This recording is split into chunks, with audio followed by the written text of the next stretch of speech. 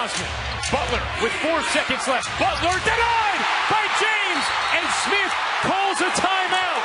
Heads up play by Smith as he turned and called the timeout after the rejection from James.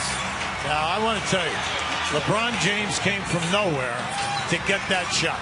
And it was perfectly played by Minnesota and a great move by Butler. But LeBron James came from the other side of the lane to get that shot. I just keep an eye on it. I look to the top of the screen. Now here he comes, and he timed it perfectly. No foul involved. Green looking to the front court. Here's LeBron. James, he catch, off. fire, ball game! He did it!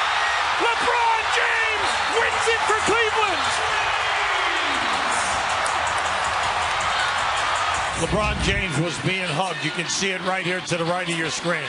There's the push-off right there. Butler gets pushed off.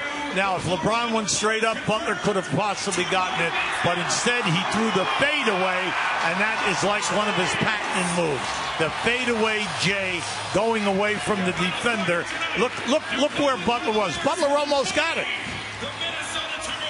An absolutely incredible basketball game in Cleveland.